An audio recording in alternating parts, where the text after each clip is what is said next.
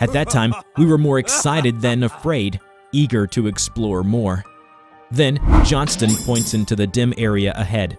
"Look," he said, pointing at a pair of eyes and a wicked smile glowing in the dark like a crescent moon. We stayed where we were and watched it. It didn't move, but I felt like it was inching towards us very, very slowly.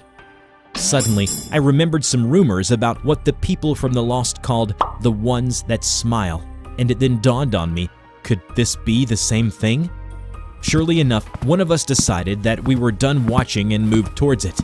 "Johnny, what the hell are you doing?"